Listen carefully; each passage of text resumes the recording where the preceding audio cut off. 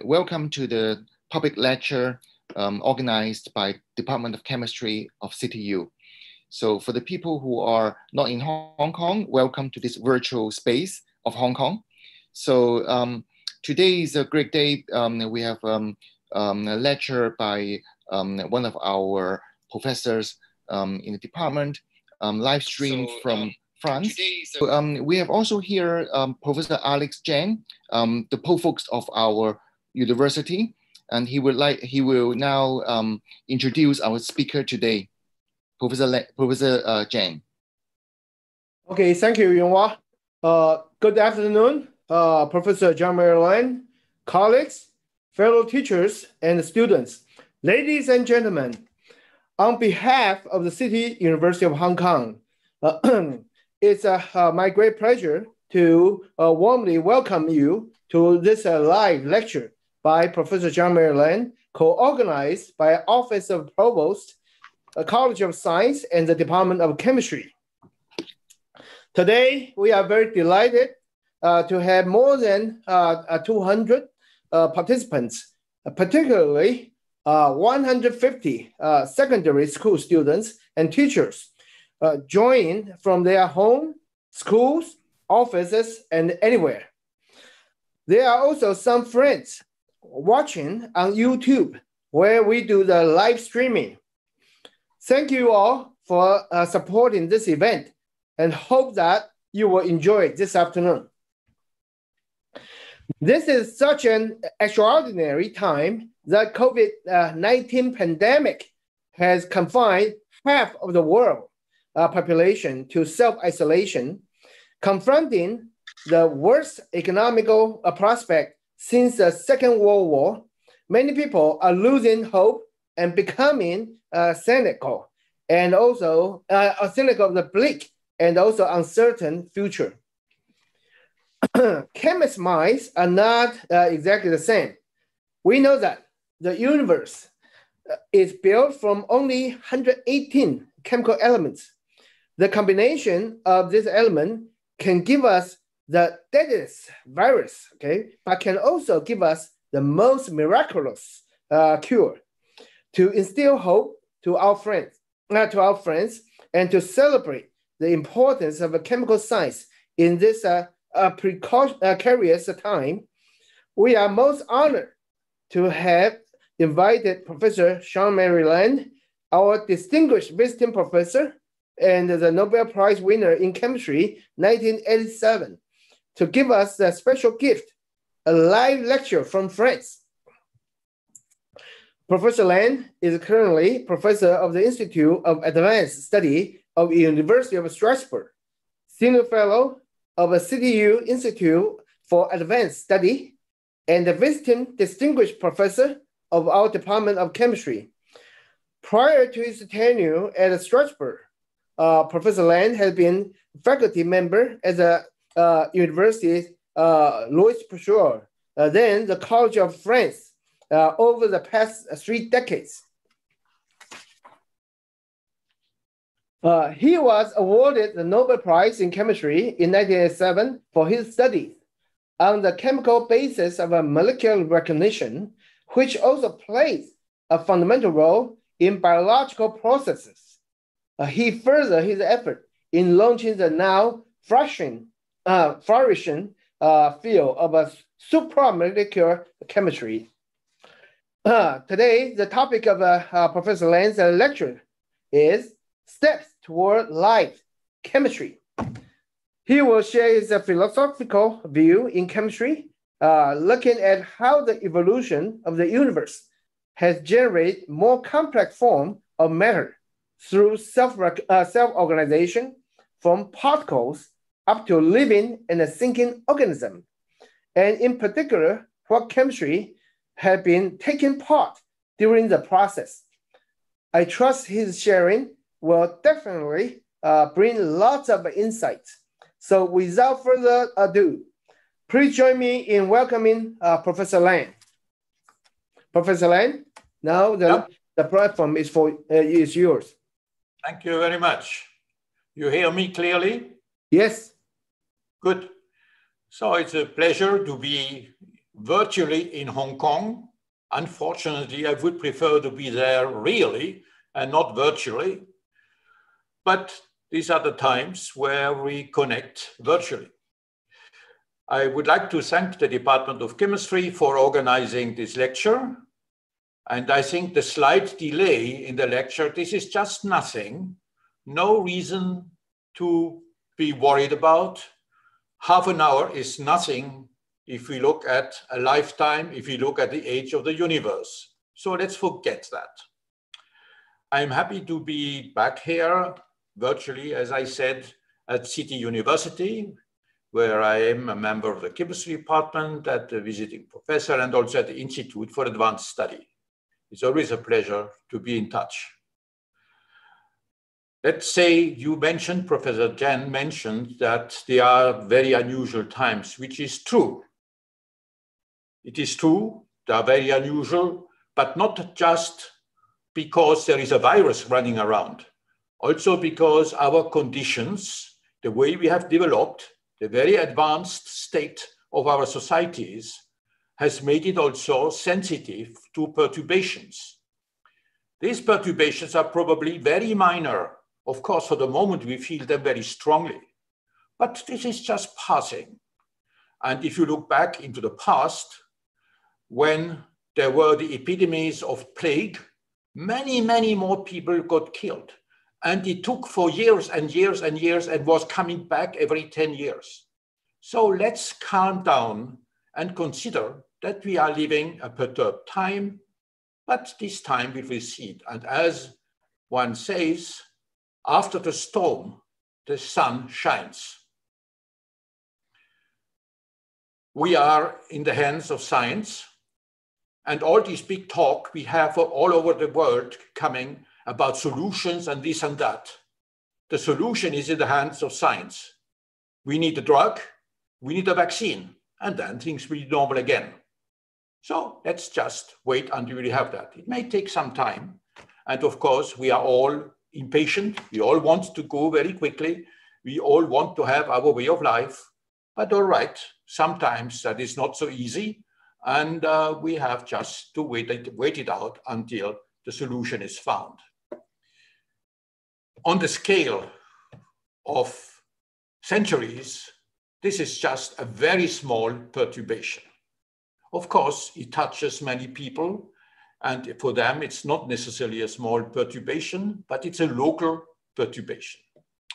So I will come back to these things, and maybe there will be questions about also these general questions, this general problem. Let me come then to my talk. I sort of consider it as a sort of a chemical journey, starting very early and coming now to the state in which we are. So the title is Steps Towards Life, and the answer to these steps, they'll deal with chemistry, and I will try to show you. Of course, you will see also that it's not just chemistry, but chemistry plays a very important role there. In order to put everything into perspective, let's start a very long time ago, 14 billion years. At that time, there was a Big Bang. And out of this Big Bang, our universe was born. At the beginning, as you can see here, this red spot I show you, the universe expanded very quickly. At that time, it was very hot. It cooled down rather rapidly, but it was still very hot after 3 minutes. After 300,000 years, it was about 6,000 degrees. At that time, at these early times, there was no chemistry. It was much too hot for that. This was what you may call the age of physics. No chemistry. But the universe cooled down, and it became cool enough to have particles form and particles associated together to give atoms. And then atoms could combine to make constructions which we call molecules. At that time, about here, chemistry started in our universe. The bricks of matter were formed, which we call elements. I will come back to that. and chemistry started. These objects which formed became bigger by random combinations. They began to associate. They created at some stage sort of separations, membranes, and so on. And out of that, something new, very new appeared, a property which we call life. Around here, on our planet Earth, life started there. This is the age of biology. But at least on our planet, and I'm quite convinced on others too, evolution continued. The biological organisms became more and more complicated and evolved. They developed other features, other properties, and the most important one by far is thought, thinking. These are the steps towards life and thought. It is because of thinking that we are here together, that we talk to each other, that we are able to be together today. Thought is represented here by this sculpture, by a French sculptor called Auguste Rodin. As you see, this is a person sitting on a rock and thinking hard. It's called The Thinker, this sculpture by Rodin. Let me also already now insist on one thing. As you see on the right, that's the end of the screen. But it is not the end of the universe evolution. Our universe will continue to evolve. Nothing can stop it. And if we hear people now on the planet Earth, our point in space and in time, we have to be modest. We are just a point in space and in time. This will continue to evolve. Nobody can stop it. And if we don't take advantage of what we can do ourselves, we will be just the slaves of this evolution.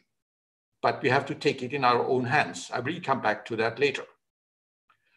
So the question then is, how does this universe evolve? This looks like a black screen with nothing on it. Indeed, there is nothing on it. But what I want to show is this. Our universe is made up, as our cosmologists tell us today, of about 95% of darkness, 68% of dark energy, 27% of dark matter, which means 95%, which is dark and we don't know much about. However, there is 5% visible matter. And this visible matter, this is what we are part of, our visible matter. And that is the matter that matters, as I like to say. This is the matter which is important for us, because we, as human beings, on a small ball in the universe, the planet Earth, are part of that visible matter, like the Earth, like the moon, like the sun, and so on. And this makes up just 5%, but it is the important matter, the matter that matters. Now, the evolution of this matter has been an increase in complexity, and let's say information, complexity and information as a function of time. Initially, the matter was divided, split into particles. Then it became condensed, making assemblies of particles. And then it became organized, making entities, material entities, which had a certain organization. At some stage, it became living by a process we don't understand yet. We don't know the details, but we will know more and more about it. And in the future, we'll understand in detail what has happened and how it happened. Then it began thinking, which is a big, big step. Between living and thinking matter, I consider that the step is much more important than between organized and living. Because without thinking, we would not be here. Life would have been no interest if you don't think. Beyond that, there may be something else. We don't know what it is, but you cannot exclude there is something more complex, more informed than what we know as thinking is for us. So that is the evolution of matter. under a sort of a force, which is like a pressure of complexity and information towards complex forms of matter. At this point, we now have to ask a big question. What is the big question we have to ask? This question is, how does matter become complex? What are the pathways by which we can go from the elementary particle to a thinking organism? And maybe there are even higher forms of complex matter, which could be evolved or created. We don't know that. Maybe. So, what is the answer to that question?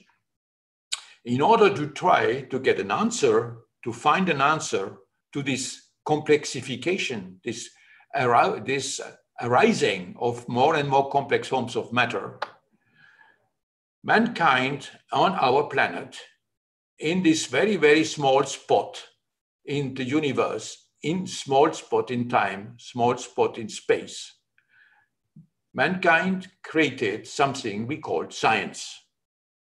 And I am going to consider just 3 areas of science, which in some ways form the basis. Physics deals with the laws of the universe, the way our universe functions, the way things develop, the way things in our universe interact, how it has formed, how it develops, and so on. These are the laws on which the overall universe depends. Biology is another part of our science on our planet. Biology deals with the rules of life. These are rules, they're not laws, because the laws are the basic laws which are those of our universe. But these are the rules of life. How does it work? Now, what is chemistry doing? Chemistry is trying to build this bridge between these general laws of physics and the rules of complex matter, that means life, thinking, and so on. It builds the bridge towards complex matter. How is it possible, is the question. How is it possible to go from general laws, the laws of our universe, to specific expressions of these laws, which have generated, which have given rise to an organism like mankind, like human beings on our planet? Now, one may give an answer to that question by one word. Now, this seems to be very strange. How can one just give an answer in such a complex, in just something we don't know yet? It's just that there is a process which I consider is the answer to that, which is self-organization. That doesn't mean anything and means everything. It's a word. We understand the word. It means that it has happened by itself, by its internal structure, has led to this development. And self-organization is the basis of the arising of complex matter in the universe. The self-organization is a process which we have to try to understand, which is at the basis of generating living and thinking organisms. Now, one can even say that it is a cosmic imperative in our universe. Our universe has such a structure that it will self-organize, it will lead to complex matter somewhere around in the universe. This self-organization, can we say a little bit more about it? We can talk about self-organization on the cosmic, on the universe scale, on the large scale of the universe, which occurs through gravitational forces.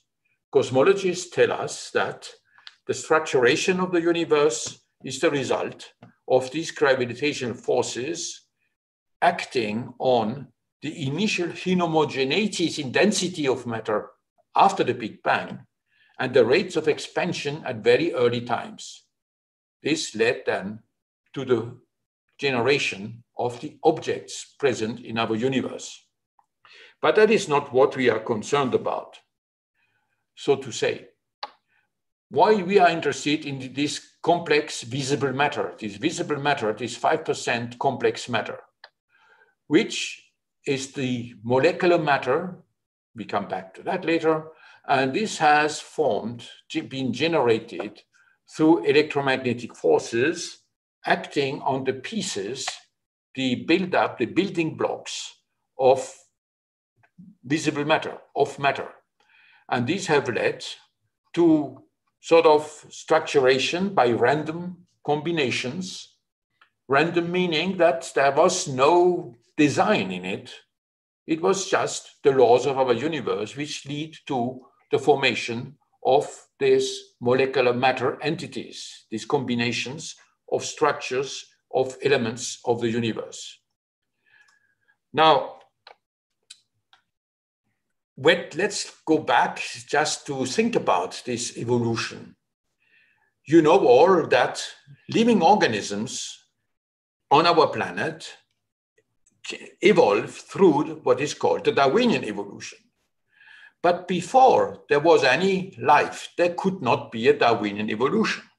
Therefore, there was a prebiotic, purely chemical evolution, which was the self-organization of non-living matter preceding the self-organization and the evolution of living matter.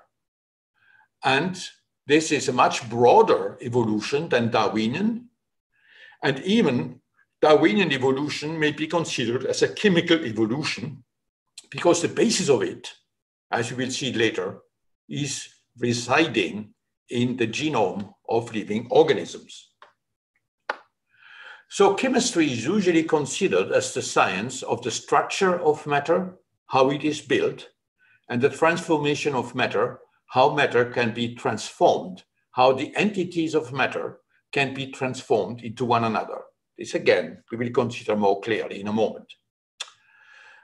Now, people have a long time ago started to ask themselves questions. Mankind tried to see, what is this? What are we made of? What is around us? What does it mean? And there were 2,500 years ago, in a small country called Greece in Europe, there were people who were thinking about, and probably in other regions of the world, there must also have been. And one of them, one of those so-called philosophers, Empedocles, proposed that matter was made of elements, earth, fire, air, and water, 4 of them, which by combination give properties. Fire and air was hot, air and water was humid, cold for earth, water, and earth and fire was dry. This was an attempt, it was already a proposal, it was simple, and we could consider it trivial, but okay, it's a start. It happened, however, that at the same time, there was another person who had a much, much deeper insight into that. Without going to the details of the history of science, nevertheless, there is somebody called Democritus, who at that time had a much deeper insight. He considered that matter is particulate. It is made of very small particles, particles which cannot be divided anymore.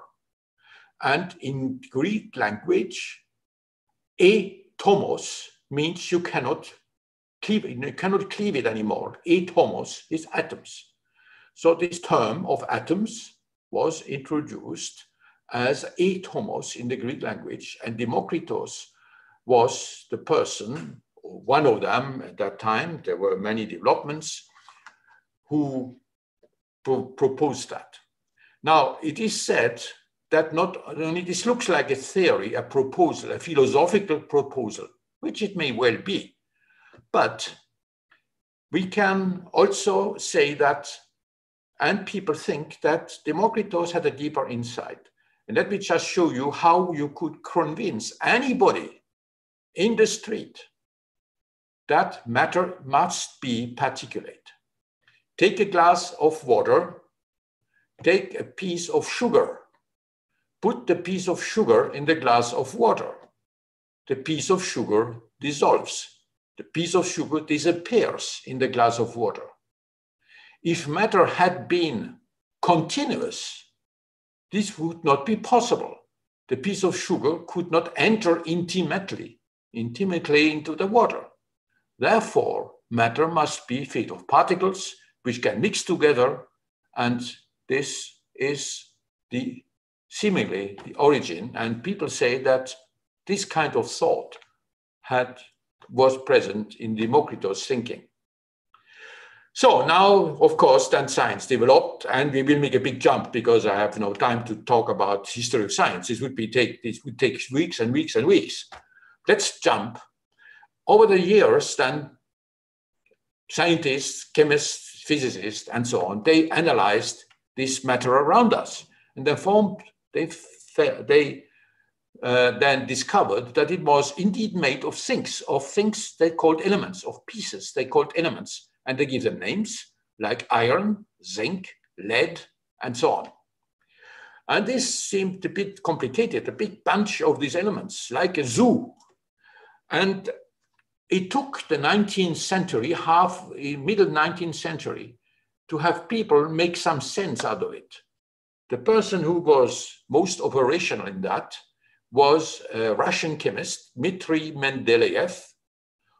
He brought order into this sort of chaotic picture of all these elements which had been discovered. In 1869, that means just almost a little bit more than 150 years ago, last year it was the 150th anniversary of Mendeleev's paper, which is a landmark paper, here shown here. I show you the original paper in the German journal Zeitschrift für Chemie. And in English, it's on the relationships between the properties and the atomic weight of the elements.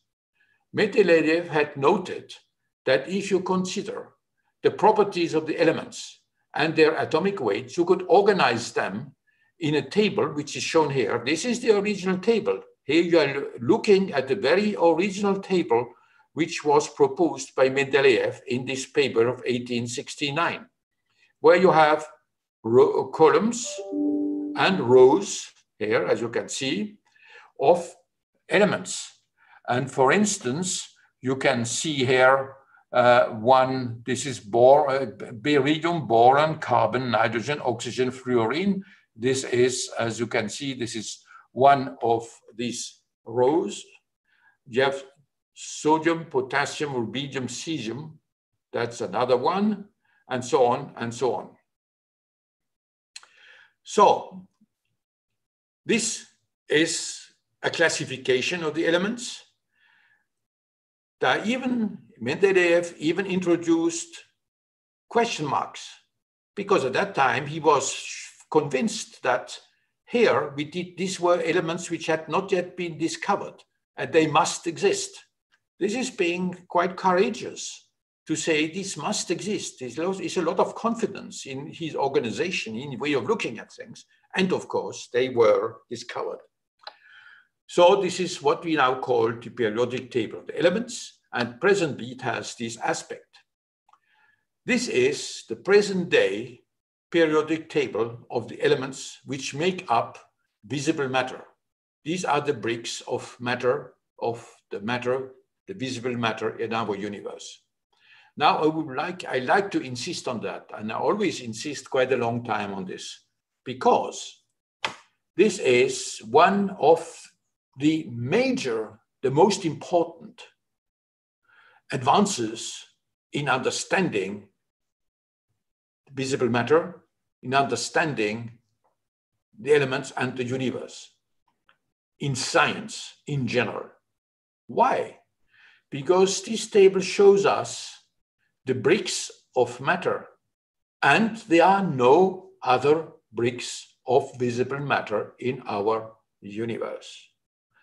How can one be so strong in stating that? It's even, I guess, for a scientist, it's very dogmatic.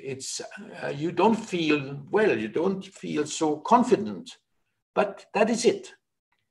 This is just because these bricks of matter are like counting 1, 2, 3, 4, 5. There's nothing between 1 and 2, nothing between 2 and 3, nothing between 3 and 4. And here what we do, we just count. You know that atoms are made of a nucleus with protons, neutrons, and of electrons around them. So this is 1 electron. Helium is 2 electrons.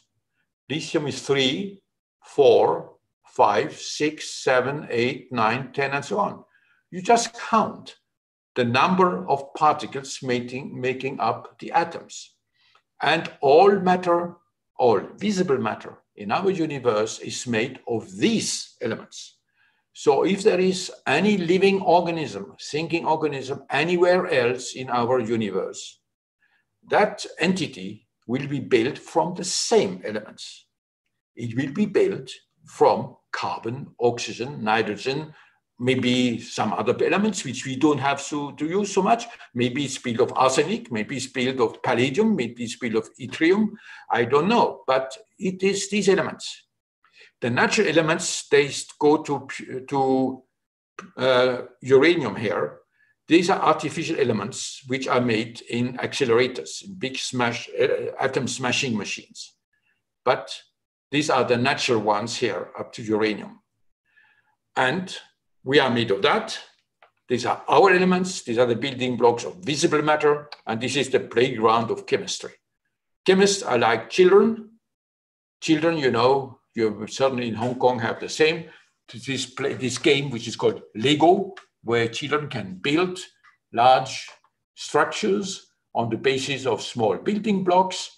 And this is what chemists do. They are like children using the elements, combining them in infinite shapes, structures, and an infinite possible combinations. Now, this is a structure of matter. What is, or let's say, the composition of matter? But then you have to be able to transform matter, to transform objects in matter from one to another one. The basic law of that was proposed by Lavoisier. It is the basic law of transforming objects, chemical objects, into one another. He said, nothing is lost, rien ne se perd, rien ne se crée, nothing is created, tout se transforme, everything is transformed, is transformable. And this is the basic law of chemical reactions. You have a certain number of elements in your chemical entities, your molecules. They react with one another. They give another reorganization, other types of entities, which are reorganizations of the elements. And this is the basic law, without which, of course, you cannot do any chemistry. Now, we have just now talked about the composition of matter. We have talked about transformation, the laws of transformation, the rule of transformation. But matter is not just a composition of elements. People noted then, also in the middle of the 19th century, that elements can be connected, and they are connected following given rules. There's not anything happening. There are rules for connecting the elements together. So they came up with graphs, graphical representations. You can see here, I showed only 3 of many which had been proposed, and which show ways of representing molecules, combinations of atoms. Wurtz in France proposed the top one. Kekulé in Germany proposed the bottom one. These are, well, they are not wrong, but they are sort of strange representations. Loschmidt in Austria proposed this in the middle, which is much closer in many respects, because he considered a big circle for being a carbon atom, a small circle for being a hydrogen atom, and this is then a representation of 4 molecules. Let me just look at the second one, ethyl alcohol, which you know, that's the alcohol which is very much used by human beings too. And here it is. This ethyl alcohol is CH3CH2OH. So the representation of Loschmidt is quite correct. But of course, complicated molecules cannot be represented graphically by circles. It's much too complicated. So this is now, we now use just symbols, just letters, C, H, O, N, and so on. So now we know that chemical entities are not only composition, they have a connectivity, they have a graphical structure. But is that all? No, it is not all. These graphs are not just something you can write on a piece of paper. They are objects. These are objects which have a structure, which have a sort of a shape, which have a shape. And this was introduced, this notion was introduced again in the 19th century. As you can see, it was very, very fruitful in terms of chemistry. It was, as I already said, a periodic table. It was the chemical formula. And it was the fact that these structures have shapes. These molecules, these objects have shapes. In 1874, two chemists independently proposed that chemical objects have a shape. Van 't Hoff in the Netherlands and Lebel in France independently proposed, and they were convinced to be right. They said that chemical objects have a shape, and this was stereochemistry. Before I stop this very, very brief overview of science, of development of chemistry, I also mentioned Pasteur. Pasteur, of course, he was the first who recognized what is called molecular chirality, that molecules can be either like a left hand, as you see here on the left, or a right hand, as you see here, down here on the right. These are molecules which have a chirality, which are not superimposable in their, which are, there's a plane of symmetry here between the two. They are not superimposable, so they are symmetric with respect to a plane. This is molecular chirality. Let me also add one thing, something else. What Pasteur also did, of course, is much more than that. He was also one of the proponents of vaccines. And in present times, we are all waiting for a vaccine. The first real experiments were made by Jenner in Britain, Great Britain, and Pasteur had used the vaccine to vaccinate the child and then against the disease. So at that time, we can now say, okay, we have gone from atoms to the molecule, and out of that, molecular chemistry has built up, and molecular chemistry is built on the formation of complex assemblies of atoms linked by very strong connections called covalent bonds, and chemists have then built up molecular chemistry, which is a way to master the organization of molecular matter, the organization of atoms, to connect different atoms together in very complex forms. And we can look at two milestones which illustrate that. The first milestone is the production in the laboratory of urea by Friedrich Wöhler in Germany in 1828. Wöhler made urea from another chemical, which is called ammonium cyanate. This was, first of all, what chemists call a synthesis, a generation, a making of a molecule from another one, from another chemical entity. It had, however, at that time, another very important signification. At that time, one was thinking that one could not produce a compound contained in a living organism without the help of a magic force, which was called the vital force. And otherwise, if you wanted to make anything contain a living organism, you had to use this magic vital force. However, Wöhler was made urea, which is contained in urine, that means in a living organism, from ammonium cyanate, which is not part of living matter. So he had just destroyed the notion of vital force. This magic force did not exist. There's a continuity between non-living and living matter. Living matter is just another type of molecule, another type of chemical object.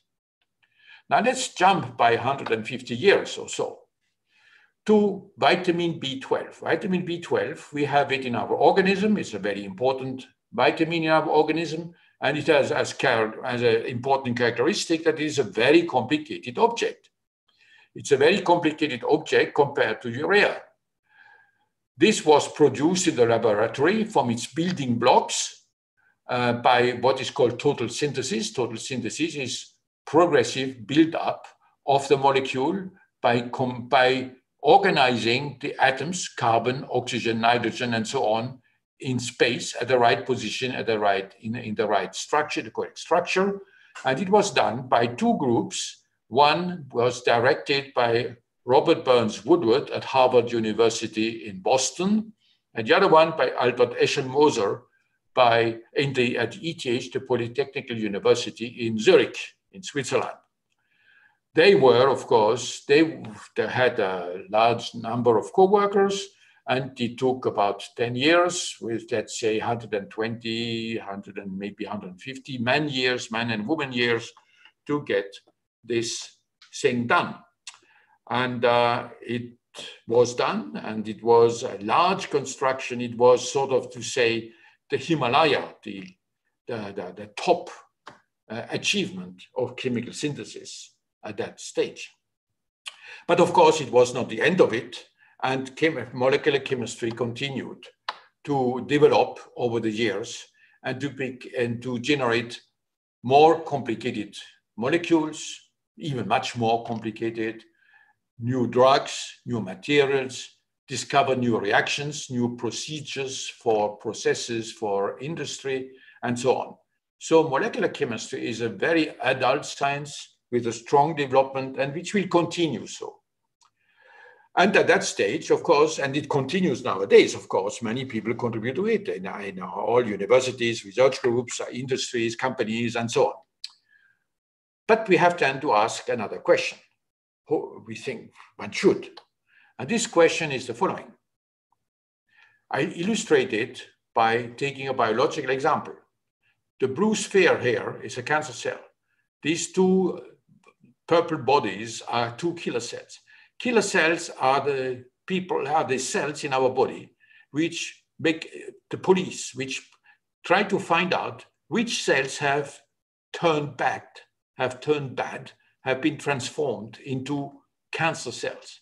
And they have the mission of this, to find it and to destroy it. Killer cells should not make a mistake. If they destroy a healthy cell, or if they do not destroy a cancer cell, you have a big problem. So how do the killer cells know that the partner, the one here, the blue thing, is a cancer cell? I can give another example. Here is a cell, a white blood cell with blue dots. These blue dots, this is the HIV virus. And this HIV virus, when it hits a white blood cell, can infect it. How does a virus know that it has reached its goal? In these two cases I illustrated, these objects which come into contact must have information about what the partner is. So for the killer cells to recognize the cancer cell as something also to be destroyed, and the HIV to be the goal, the HIV virus to be the goal, and being able to infect the white blood cell. So what happens? These objects are made of molecules. And these molecules, these are large objects made of many, many molecules and delineated by a membrane. And when they attach to each, when they get into contact, there are molecules on the surface of the cancer cell and molecules on the surface of the killer cells, which recognize each other. They feel each other. There's information for the killer cells in the molecules which are on the surface of the cancer cell. This means that there must be a chemistry which is dealing with what happens between molecules, between the molecules at the surface of the cancer cell and molecules at the surface of the killer cells. And that means that beyond molecular chemistry, there must be another chemistry which does not concern what happens inside the molecule, the buildup of this molecule, but the way in which molecules interact with one another. And this is what I have called supramolecular chemistry, which is the way of trying to understand how the interactions between molecules lead to attachment and lead to associations. It is mastering the interactions between molecular entities, non-covalent bonds. And three main functions were studied: how do molecules recognize one another, how can they react with one another, how can they carry one through a barrier like a membrane. I come back to that, transport processes. But the basic one is, of course, molecular recognition. How do molecules recognize themselves? This can be represented in very simple terms. Of course, it's quite a complex process, but it can be at the start represented in simple terms. Molecular recognition first involves interactions. They have to bind together, they have to feel these molecules, each other. If they don't interact, they ignore each other. But another feature, information, must be present. You cannot recognize without having information about the object to be recognized. Therefore, this molecular recognition process is an information process. In its most simple terms, it can be considered to be a complementarity of two features: the geometry of the objects in contact and the way they interact, the interactional features. Now, a very simple representation of this has been given very early on in 1894, again the 19th century, by Emil Fischer, a German chemist who got his doctorate in Strasbourg in 1874. We were very proud of the fact that Emil Fischer got his doctorate in our university. He is the one who wrote in 1894 a very, very famous paper also, which is the basis, let's say, I could say almost the basis of biology and life. He said that for a molecule to act on the other one, they have to fit together like Schloss und Schlüssel, like a lock and a key. And this is represented graphically here. Very simple representation. It is, of course, much more complicated than just fitting two objects, but the basis is really that. The gross picture is fitting together. But of course, we know that the fitting is not just geometrical fitting, it's interactional, it is functional fitting, and so on. But it is the basis. And when I give general public lectures, if you come away from my lecture, you go away from the lecture and just remember that biology is based on locks and keys fitting together. You have already learned a lot of things. Now, the basis of this, let's have a look at it, the most important application of this molecular recognition. This is simply and complex, and of course, simply is a way to present it. It is the molecular storage of information in the double helix of DNA. And the double helix of DNA, as you know, represents the genome of living organism, the genetic program of living organisms on our planet. This genetic information is extremely simple if you consider the complexity of the organisms themselves. It is just made up of a long strand of rather simple chemical entities onto which are attached 4 letters, to which chemists have given a name. This group they call adenine, this group guanine, this group thymine, and this group cytosine. For chemists, these are very simple molecules. But these are the 4 letters A, G, T, C, which write the genome of living organisms. And it's the sequence of these letters which makes up that genome. So the result, what makes a difference between a tomato and an elephant, or between a dog and a human being, is the genome. the sequence of letters, which is the basis of characterization of a given organism. Before I continue, because this is storage of information, but I would like to come back to one letter. Let's look at adenine. Adenine is this here. Even for those who are not chemists, you can recognize that adenine is formed of 5 HCN. HCN, there's an NH, of course, it's a bit rearranged, but if you count, there are here 5 carbons and 5 nitrogens. So it's 5 HCN. And also 5 here, the hydrogens. HCN is a very small molecule. It is found in interstellar space. A combination of 5 of those gives adenine, which means that a simple combination of a very simple small molecule into a quite simple, more complex molecule adenine represents 1 letter of our genetic program. If you add some water, you can make guanine another letter, and you can make cytosine and thymine by some other chemical transformation. So this is a prebiotic, before life existed, self-organization of molecular matter, forming the components of molecules of life. I don't want to go into the proteins, this is more complicated. Now, this is the construction, the buildup of this letter, of this information pieces, these molecular letters. How do you read the information? The molecular reading, the reading of the information comes by pairing up the letters. Adenine can pair up with thymine or uracil, which is a slight modification, by 2 points of interaction represented by these dots. And guanine can pair up with cytosine by 3 points of interaction. So again, it's very simple. It's really, it cannot be simpler. It is a binary system where the reading is done by 2 interactions or 3 interactions.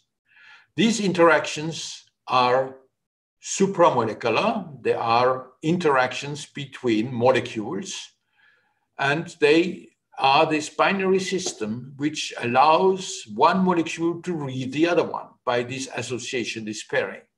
So it's 2, 3, 2, 3, 2, 3, which is a reading pattern like in a computer, it is 0, 1, 0, 1, 0, 1, which is the way in which you store information in sequences of zeros and ones. Here is sequences of 2s and 3s, 2, 3, 2, 3, 2, 3, 3, 3, 3, 2, 2, 2, 3, and so on and so on.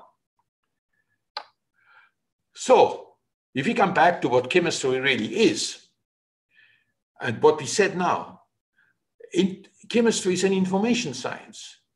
It's an information science where this information is stored into the molecular structures, and it is processed by the contacts between molecules, these recognition processes at the supramolecular level. That means that chemistry is the science of informed matter. Not just the science of how matter is built, how is the structure of molecules, but also the information contained in chemical objects. So let's, it's sort of an interesting old picture, which I found, which is in fact quite well known. There's an earlier representation of the double helix. As you can see here, that's the bottom of the picture, where you have a double helix here, here. And what is on top of it is this. This is an old picture. And in some respects, one can comment on it in a very, very interesting fashion. The double helix is the genome of human beings. How do you transmit the genome to your children? Through a man and a woman. You need a woman and a man to transmit the genome. So this is a sort of a very interesting picture where the double helix is the pillar on which then builds this transmission of the genetic information. Now, let me just say a little bit, and I'm often asked, how did we come to these kind of ideas? After returning from my postdoctoral work, when I worked with Robert Woodward on the total synthesis of vitamin B12, We did for a long time more molecular physics and using chemistry to study physical processes. But I was also very interested in trying to contribute in some way to understanding the most complex feature of us as a living organism, which is the brain. Now, the brain in 1966, 67, as a chemist, you could wonder if there are any process in the brain or in the neural system, which can be approached in chemical terms in a not too complex fashion. So this neurochemistry, did it offer a possibility for a chemist to contribute? And there's a process which is very well known, which is perhaps a point of access, which is the propagation of the nerve influx. What is it? It is the exchange of sodium and potassium ions across the membrane of a nerve, of the axon of the nerve, and it's the propagation of this changes in sodium potassium, this transfers of sodium potassium between the nerve through the nerve membrane, which makes the propagation of the action potential. Now, sodium potassium is the clue here. And this is something a chemist understands very well. What is sodium potassium?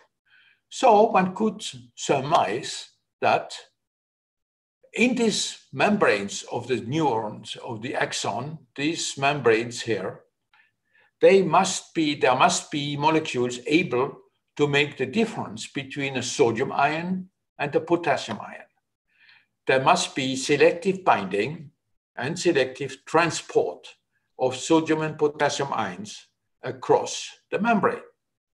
Sodium, potassium, this is something chemists can handle. And so the basis of it was, how can one understand that? Now, sodium, potassium are part of one column of the periodic table of lithium, sodium, potassium, rubidium, cesium. This is one column of the table. In this column, there are these two, sodium and potassium. So it's a collection of 5 spherical objects, 5 atoms, which when they lose a electron become 5 cations, 5 entities of increasing size and bearing 1 positive charge. So the question is, how can we distinguish between that? How can we selectively bind and transport these spherical cations? How can we therefore perform molecular recognition? Chemistry has this power of asking a question and testing it. The test here was to say, all right, we have a collection of spheres of different size. These are the keys. Let's make the locks for recognizing these objects. And this led to from this generation, the laboratory of molecules, which we call cryptans, because it's a crypt, have a cavity inside, which you can chemically make larger or smaller, and where you can adjust the central cavity to the size of a sphere to get in. The first one is selective, fits well for lithium. This one fits well for sodium. And the third one on the right fits well for potassium. The cryptans are these molecules. And when the cavity is full, has picked up the substrate, and we call it the cryptates. Let me just indicate that this work was done by 2 collaborators in 67, 68, 69, and until 70, 72. 2 collaborators, Dr. Bernard Dietrich and Dr. Jean-Pierre Sauvage. And Jean-Pierre Sauvage received the Nobel Prize in Chemistry in 2016, just 3 years ago, for work in molecular machines. Now, let me also point out that chemists also like the aesthetics of their objects. This is just another representation of this cryptate, which is an organic molecule, and inside the cavity is this metal cation. And a friend of mine, a chemist from Hungary, at the University of Veszprém in Hungary, in Central Europe, has made this sculpture where you have the cryptand surrounding the cryptate. It's a rather nice sculpture. I like it very much. He was a very inventive chemist who became a sculptor, and he produced many other such sculptures.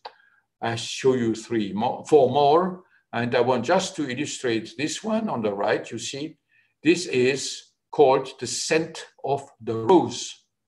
The scent of the rose is the dominant scent. Of course, roses, depending on what they are, on the type of rose, smell differently. But let me just tell you about this main component, which is called phenyl ethyl alcohol. And this is phenyl ethyl alcohol. Here is the phenyl ring, CH2, CH2, OH. So this is a very nice artistic way of giving a shape to phenyl ethyl alcohol. Just to show you that molecules have aesthetics too. So molecular recognition, as I said, this is very important. I try to illustrate that. And I just want to make clear that, of course, one can then make things more complicated. One can design receptor molecules for different keys, receptors for substrates, and then to obtain their supramolecular entities very selectively. So there were very many studies have been conducted in numerous laboratories everywhere around the world, many also, of course, in Hong Kong, in mainland China, in Japan, in many countries, in almost many laboratories. And this developed very well. So now, let me just come back then to where we are. In 1828, molecular chemistry was introduced by the work of Friedrich Wöhler on the synthesis of urea. This led then to the possibility of developing molecular synthesis and generating molecules which can recognize others. And in 1978, I proposed the name of supramolecular chemistry for the chemistry which deals with the interaction between molecules, a receptor with a substrate, and these interactions leading to the formation of a supramolecule, which have specific features: molecular recognition, transformation or reactivity, translocation or transport, giving functional supramolecular systems. So that's more or less the picture, where then many studies were performed for trying to understand molecular recognition, trying to understand and control reactions and transport processes. At this stage, I want just to shift a little bit to also speaking about some applications. As you know, basic research is acquiring knowledge. And applied research is then applying that knowledge. Of course, both are very important. And for somebody who acquires knowledge, it's always extremely satisfying that this knowledge is applied. And for applied research, it is welcome to have new knowledge to apply. So the first characteristic of this application is that molecular recognition is the basic process by which drug discovery can be performed. Let me just, very simple terms, say that a drug is a molecular key for a biological lock. It is supposed to influence the biological lock, either to inhibit some function or to amplify some function. So molecular recognition is the basis of drug discovery, of drug activity, of drug design. And we studied one, but I don't want to get into details. Then one can also make, of course, a variety of these objects. And here I just show you another one, which is here a molecule, which is is still a crypt, sort of a crypt, but of different structure, into which one has introduced an element of the periodic table called europium. And when these two are put together, if you shine UV light out on the external skin, it emits red light. This can then be used as a label for medical diagnostics for an immunoanalysis system, which was used to develop this apparatus, which is used in many hospitals for medical diagnostics. The whole process was developed by Gérard Matisse at a French company called Sys Bio. Now, I also mentioned very briefly, I just said that it existed, transport processes. Transport processes are these processes which make possible in the nervous system, the way I started with, this transport of sodium and potassium through a nerve membrane. Now, it also became important more recently as gene transfer. Indeed, gene transfer is a transport process where you want to introduce a piece of DNA, a gene, into a cell by helping it to cross the cell membrane, go to the nucleus, come to the RNA, then make the protein product of this gene. For that, one can use either a processes using viruses, that's not our game, but also synthetic vectors can be designed to envelope, to go around, to envelope the DNA and then help it to cross the membrane. And this is, of course, the development of important agents, artificial agents for gene transfer. These gene transfer agents are of importance for biotechnology and for gene therapy. For the moment, one has used them, and they are mostly, for the moment, objects of research, but these gene transfer agents are very important. I would also like to insist on one thing. They allow this, or let's say in general, gene transfer is a technology which is very powerful and we must use. It's a way to make genetically modified organisms. I like usually to insist on that. Nowadays, people are afraid of gene transfer. People say genetically modified organisms are dangerous. That is not true. We control very well how to do gene transfer. The gene transfer and making genetically modified organisms will help a lot mankind, for instance, in agriculture, to make plants which will resist drought, which will be able to grow in conditions where there is less water or in conditions where it's much warmer than it is nowadays. So I think genetically modified organisms you have to think about as a scientific advance, a very important scientific advance.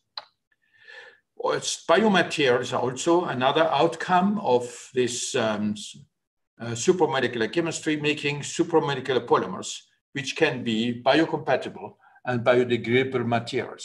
I illustrate that in the following way.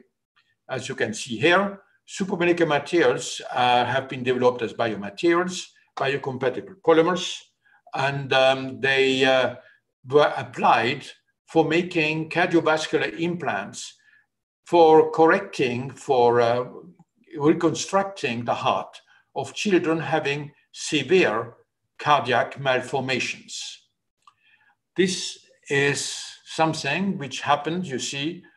We introduced the concept of supramolecular polymers in 1990. In 2013, it took 23 years to be applied because, indeed, between a basic research process, which opens a field, until applications can be done, and especially applications for introduction into human being, it takes a long time because of all the developments which have to be done in the, between one and the other. And it was done, and here is the first little girl who was implanted on the October 23rd, 2013, Dominica.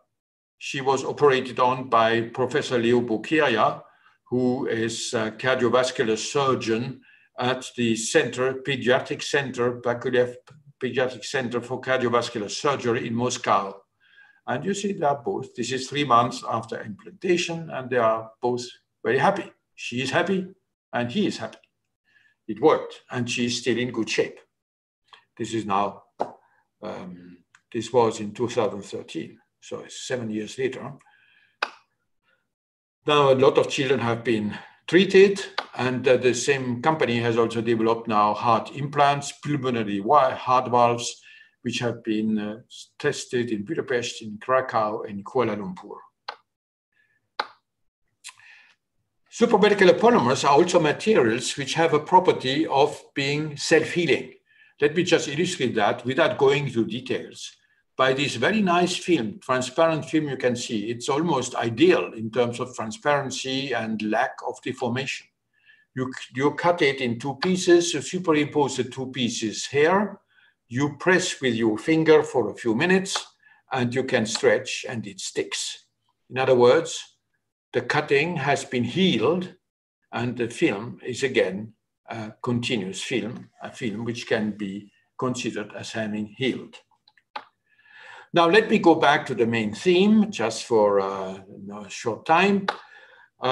When you understand better how molecular recognition operates, you can try to use this to set up in the laboratory systems undergoing self-organization, which means that you want to use molecular recognition patterns, the way in which entities recognize, to generate supramolecular complex architectures in a spontaneous way, but in a controlled fashion. An example of that is the buildup of a virus. And I here take the simplest one, the tobacco mosaic virus. It's a simple virus. It is composed of 2,130 bricks, which are protein subunits, which are represented, you can say, more and more complex, the piece of cake here, or this unit here, or this unit even more detailed. And these pieces can go together spontaneously and build up due to their shape and the way in which the pieces interact with one another to build up the tower, helical tower, into which fits the RNA, the genome of the virus.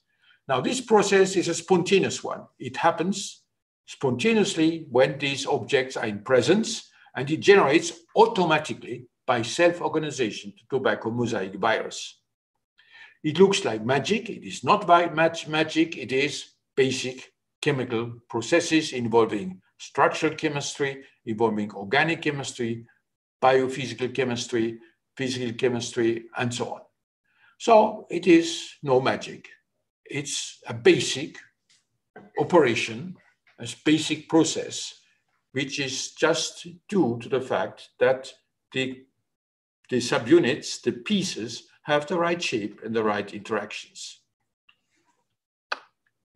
And this looks like a sort of a programmed chemical system into which you introduce a molecular program. The information is stored in the components, and the supramolecular operation processes the interaction pattern via the specific pattern, which may be considered as a sort of a recognition algorithm. So can one do that in the laboratory? Of course. Such processes are the basis of living organisms. I have shown the very simplest one of a virus, which is not even living, because as you may know, even including COVID-19, this is just a bunch of molecules. It's a stupid bunch of molecules, which doesn't live. It's just molecules which have given recognition processes, and it's these recognition processes which gives them their properties.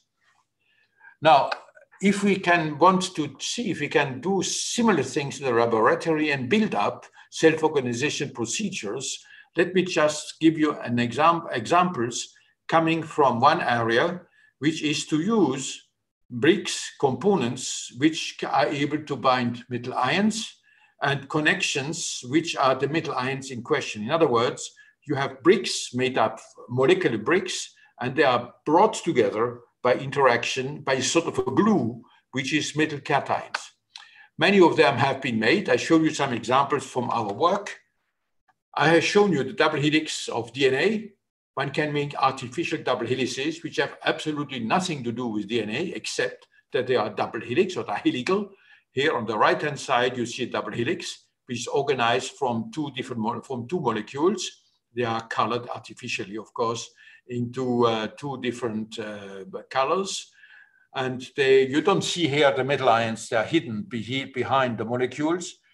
Here it's a bit easier to see. That's a triple helix, 3 strands wrapping helically around each other and held together here, these yellow points, by 3 metal ions and giving them a helical shape. So that's, again, a spontaneous formation on the basis of the way the ligands, the strands, are built and the metal ion which brings them together. That's an example of what you may call a nanocylinder, a nanocontainer, where 3 linear molecules in red, 4 flat molecules in blue, and 12 connectors which link everything together, and they build up also spontaneously from 19 components which go together to generate this specific nanocontainer with 3 cavities. 3 linear molecules, 4 planar, 12 connectors, altogether 19 components which go together to generate this nanocylinder. There are some others, just to show you that, okay, there are interesting things to be done. There are nice molecules of all types.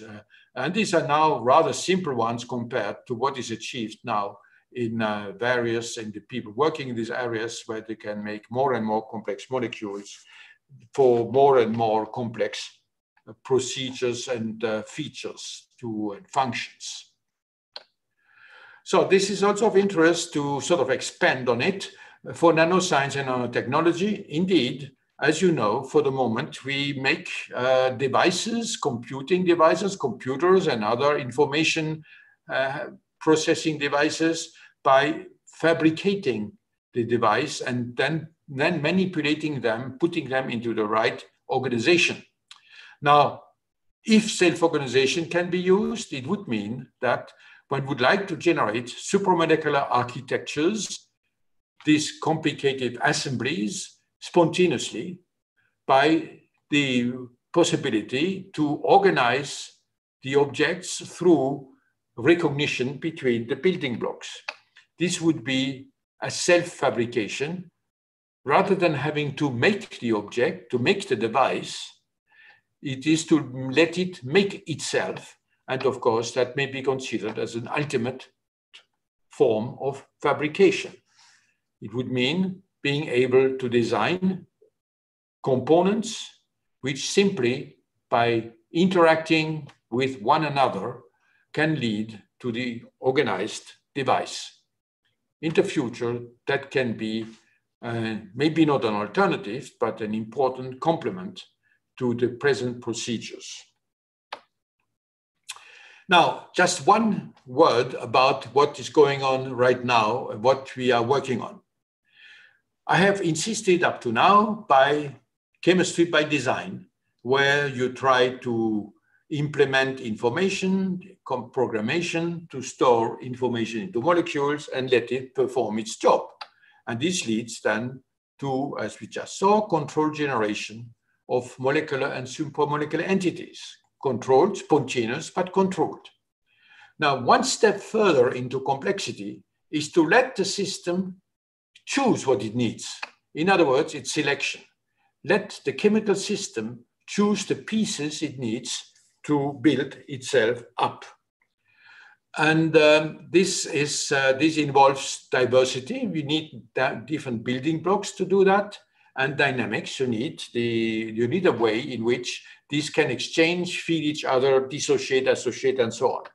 And this then leads to a chemistry, which is now a new type of chemistry. Not so new, it's already 10, 12, 15 years old, but it is quite recent compared to supramolecular chemistry, which is now 50 years old. And it is a chemistry which bears on the possibility for a chemical object to change its constitution by dissociating into its components and reassociating into a new structure, or it may be the same structure or another structure. And this then makes possible a change in structure on reconstitution if the conditions have changed, an adaptation to a change in constitution, that is adaptive chemistry. In other words, if I summarize, the chemical object is made dynamic in its constitution. It can fall apart and recombine, and this can happen differently if the conditions have changed. So the system may respond to external agents and therefore adapt to these changes. And this is a way to develop what we call adaptive chemistry. So this adaptive chemistry is then is of interest. Let me just very simply sort of summarize. This adaptation through variation in constitution can lead to new ways, new procedures for searching for biologically active substances. This has been done for dynamic nanostructures, for nanoscience and nanotechnology, and also dynamic materials, which can lead then to properties which static materials do not possess. So far, let me just come to a sort of a summary before I go to some more general considerations.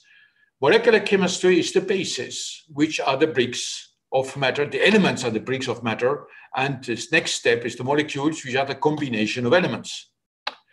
Then the molecules themselves can combine into supramolecular chemistry.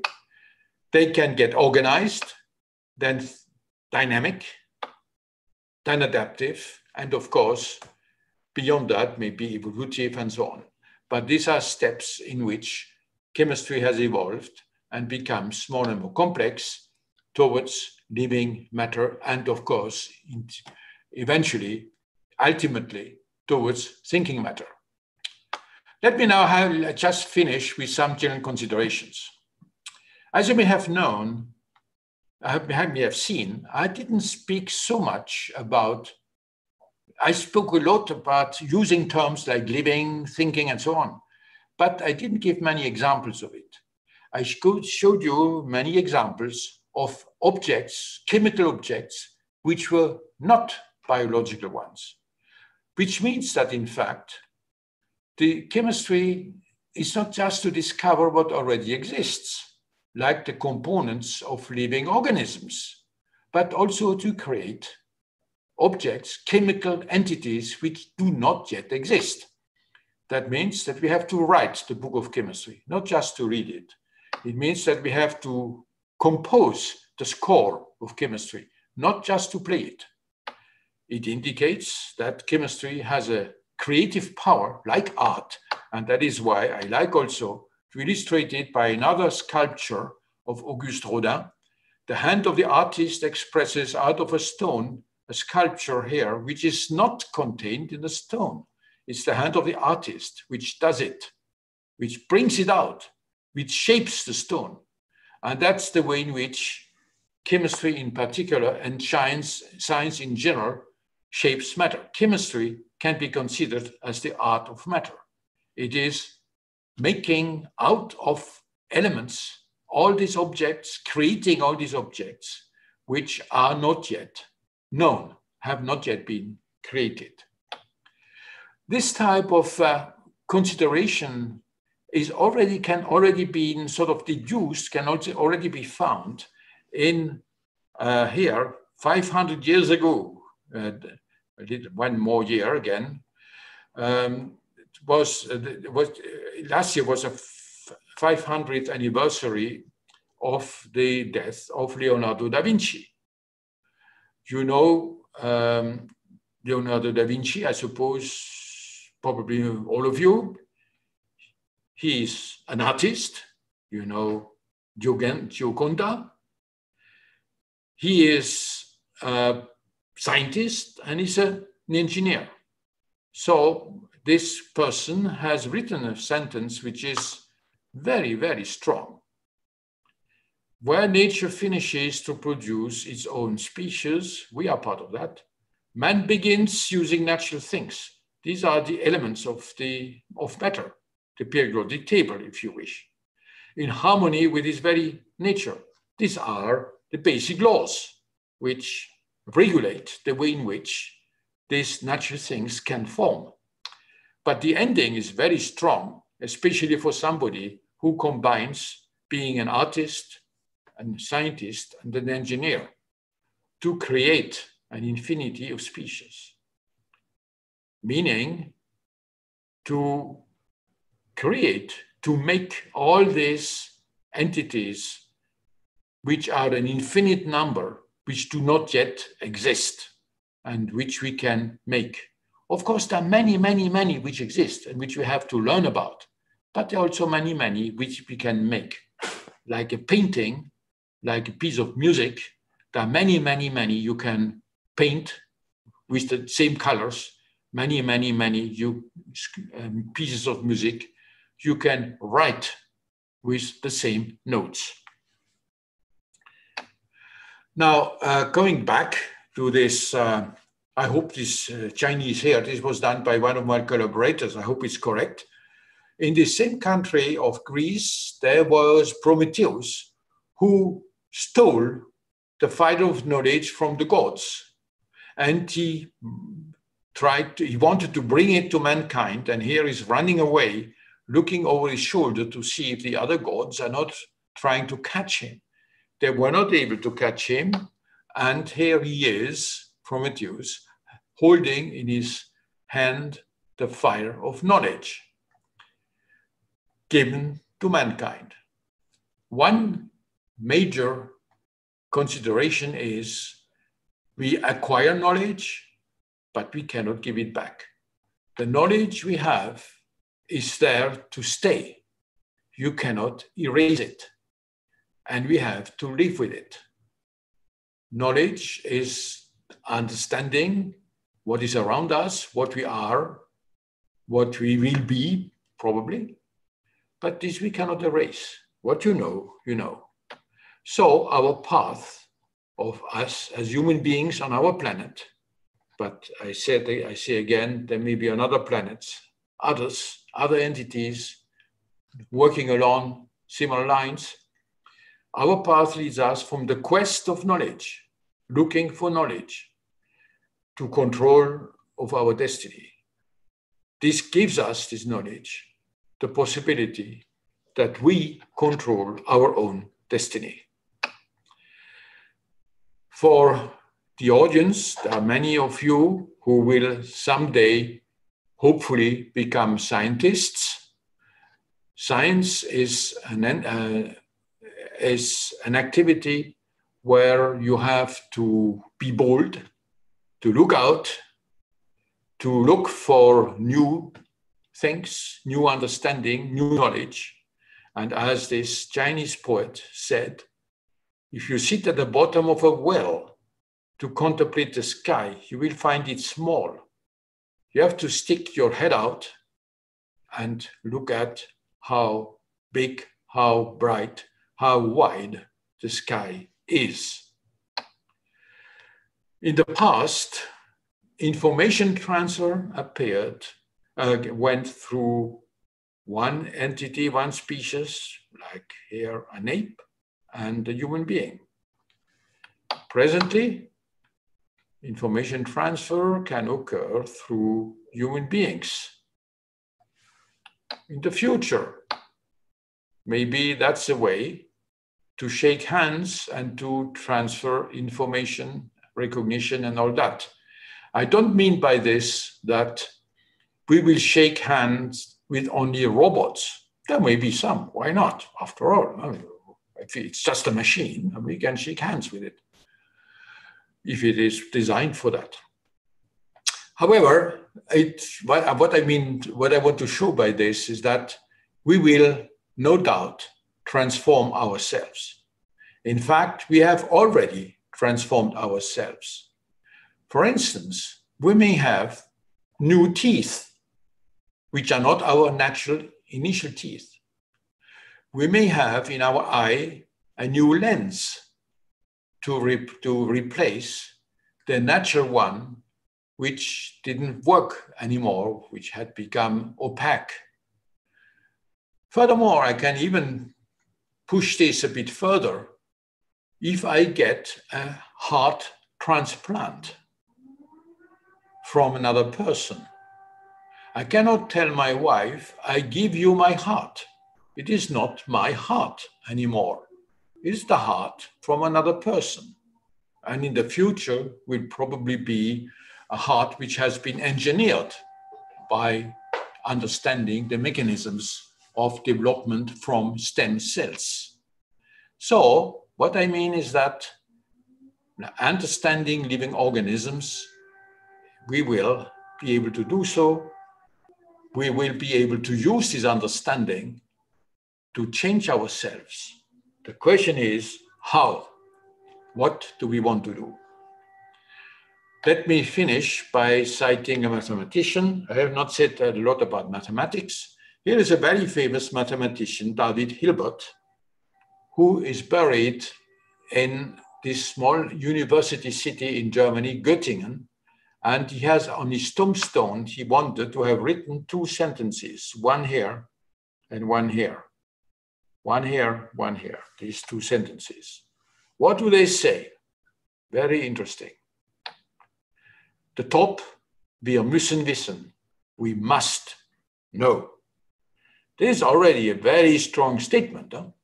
That's a statement for us scientists. We must know. We don't want to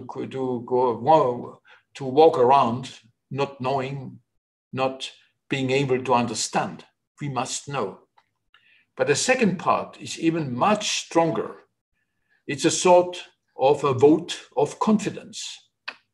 Wir werden wissen, we will know. It's a vote of confidence that we must know, yes, and we will know. Now, how far it will go and so on, the future will tell us. But here is what drives scientists.